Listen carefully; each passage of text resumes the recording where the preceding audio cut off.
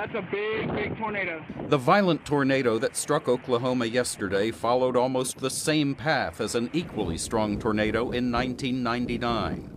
Both storms, like thousands of others that hit the Central Plains every spring, were caused by the collision of two air masses, one full of warm, moist air from the Gulf of Mexico, the other with cooler, drier air from the north. Paul Schlatter is a tornado specialist with the National Weather Service. He says the ability to forecast that a tornado system is beginning to form has improved dramatically. In 1999, the best we could do was a 2-day outlook, so providing our partners in emergency management, law enforcement, 2 days to prepare for a possible tornado outbreak.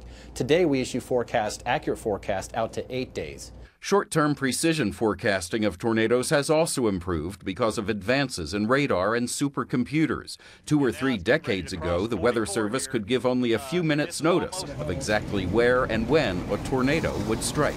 Yesterday, we provided, before the tornado even touched down, we provided 16 minutes of time in the form of a tornado warning. And for people living in heavily populated areas, it was about 30 minutes before the tornado reached them. If they had 30 minutes to prepare, largely because of your ability to predict storms, why was this such a deadly storm? So tornadoes of this magnitude, if you're not below ground or in a below ground shelter, it's awfully difficult to survive just because houses are wiped clean. And in this part of Oklahoma, not many people have basements.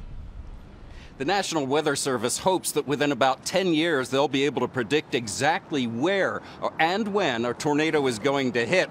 And Scott, if that happens, they say people will be able to simply get in their cars, go pick up their kids at the school and drive to safety.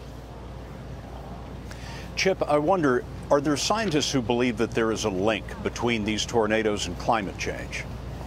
Well, Scott, there may be some, but they are in a distinct minority, according to the National Weather Service. They say there is no established scientific link between climate change and tornadoes. In fact, they say there is no hard evidence that tornadoes are increasing in either intensity or frequency.